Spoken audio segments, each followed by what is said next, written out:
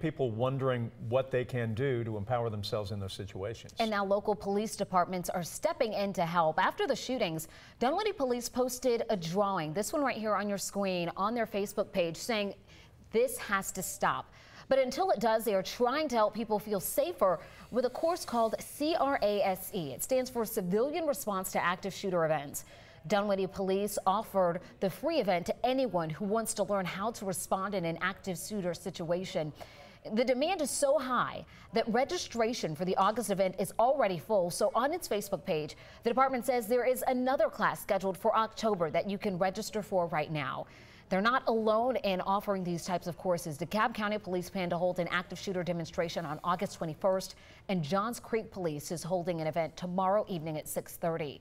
We have reached out to Dunwoody Police to see what kinds of training these courses will offer, and we'll let you know when we have that information.